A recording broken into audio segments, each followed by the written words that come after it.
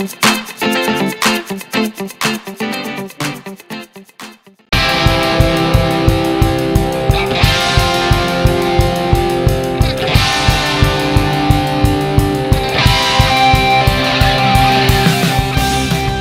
Fujifilm A7R models are Sony's image quality flagship cameras, the aim A9 the speed demon, but the high-resolution, anti-aliasing filter-free A7R series rules Sony's roost when it comes to tonal range, sharpness, color fidelity and other important characteristics that frequently get sacrificed when you're shooting action.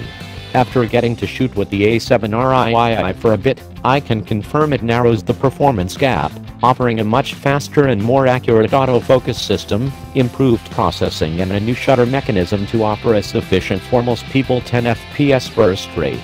While Sony claims it ekes out a little more tonal range from the same 42.4 megapixel sensor as the A7R III, that determination will have to wait until I have software to look at the raw images. The JPEGs don't look any better than the A7R II's, and in fact look a little worse at higher ISO sensitivities.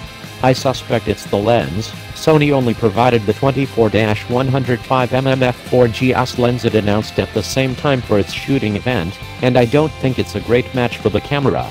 The camera body can be yours for $3,200 or £3,200 when it ships at the end of November.